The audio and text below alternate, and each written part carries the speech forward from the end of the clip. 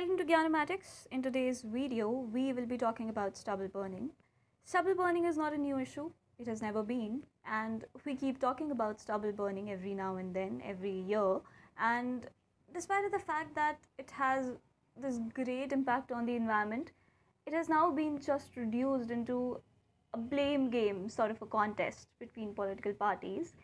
Well, among all of this chaos, here is a news coming from Haryana, and the news states that Haryana has been winning the fight against stubble burning not recently but for the past 6 years. According to the data and according to a popular news media outlet, Haryana has reduced the incidences of stubble burning for the past 6 years by about 55%, and if you compare the data with last year, you'll see a drop of about 30%. Now, how has this been possible and how it becomes important for you?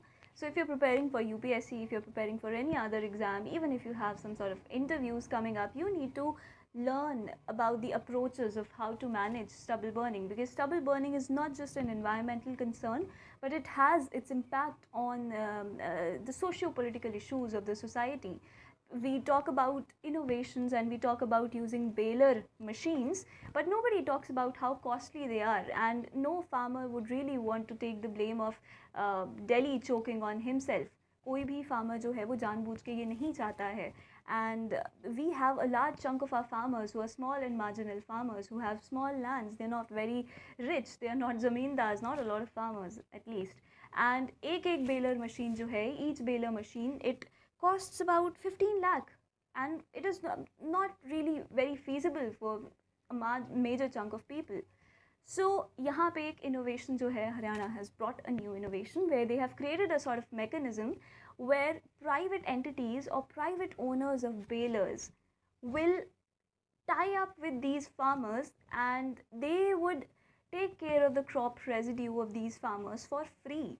Yes, they would do it for free for the farmers, and the crop residue which would come out of these baler machines would be used by these private entities to be sold to various industries where this particular crop residue could be used in an environment friendly manner. One of the biggest examples of this is selling this crop residue to cardboard industry. Haryana has been doing it, and also selling this to ethanol plants and a lot of other plants or for the mulching of animals.